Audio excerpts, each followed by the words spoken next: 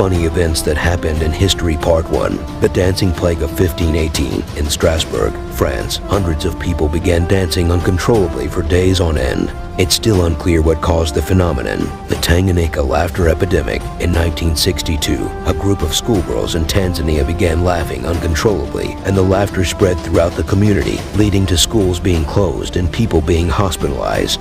The monkey selfie lawsuit. In 2011, a monkey in Indonesia took a selfie with a photographer's camera. The photographer claimed ownership of the photo, but animal rights activists argued that the monkey should own the copyright.